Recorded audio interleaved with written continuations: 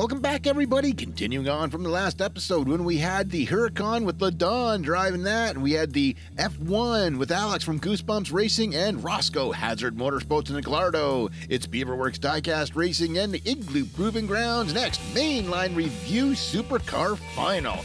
Oh yeah, folks, we finally got another car that's going to be contender for that Nissan R390. Steve Huracan going up against Jimmy Pinkeye in that Jaguar XJ220.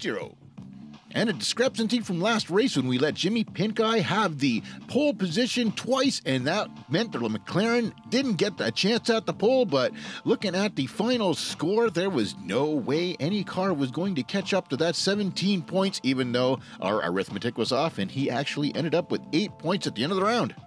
Race 1.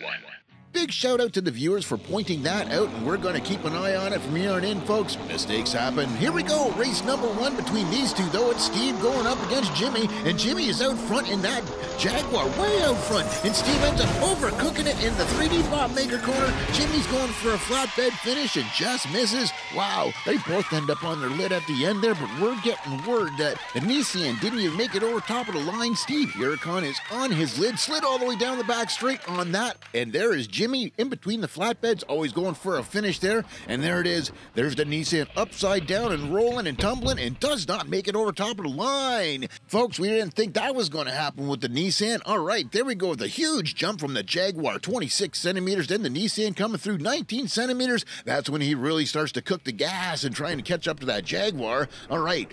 Igloo replay, we can see the two of them are neck and neck all the way down the first straight, coming into the Crash Racers corner, and it's still swapping paint. That's when Jimmy Pinkeye gets a little bit of an edge, gets out front, and just cooks it all the way over top of the ramp, gets that big, long jump, and there's Steve Huracan flipping it on the end of the 3D Bop Maker corner, loses control completely. Jimmy keeps a nice straight line and is going for the flatbeds on the top shelf. Just misses, but he's always making a shot for them.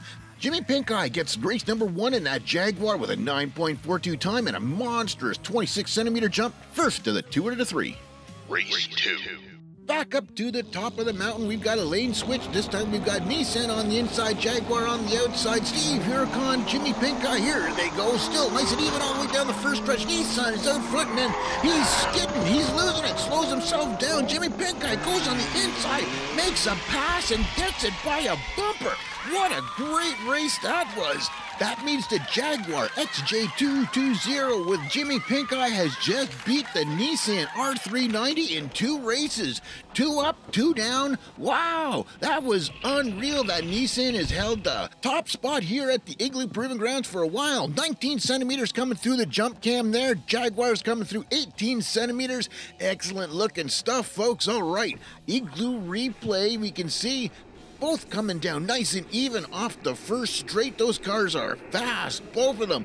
There we got the Nissan going up on the edge a little bit, but still, Steve Huracan, R390, gets out in front, gets a little squirrely coming down the midsection over top of the jump, and that's when he spins around, tries to do the backwards trick, but that Jaguar is too fast. It's too straight. Jimmy Pinkeye knows what he's doing, and over top of the line, half a car length, and he gets it. He takes down the top spot and becomes the new Mainline champion. Jimmy Pinkeye in that Jaguar XJ220, 10.93 time and an 18 centimeter jump, and that means he gets the second race, 2 up, 2 down. He gets the new Mainline Review Championship spot. Oh yeah, that R390's been there for a while, but now we've got the Jaguar owning the top spot. Jimmy Pinkeye, he's a regular here at the track. Check that car out. It's beautiful. Hot Wheels classic.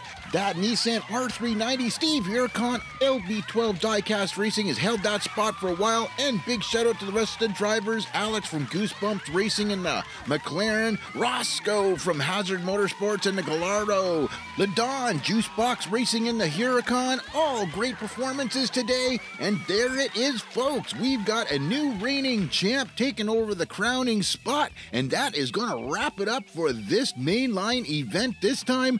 Mainline Review. Nice job, Jimmy Pinkeye in the Jaguar. He is the new car to beat.